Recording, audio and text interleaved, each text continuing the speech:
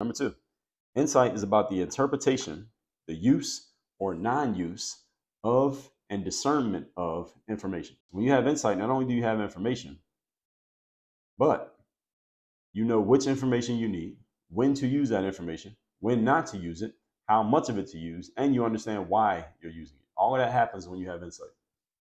And when you have those things, that means you can explain what you know, the information you have, you can explain it to another person and help them have the same level of understanding that you have when you have insight. So insight can be an inside job in the form of the way you think, which means you can share that insight. I share insights, and my insights are based on my deep understanding of certain principles of certain aspects of life. So when it comes to things like mindset, strategy, systems, accountability, human nature, communication, leadership, performance, I have deep knowledge of the principles of these areas, and I can help people understand maybe what's going wrong and what needs to happen in order to change their circumstances.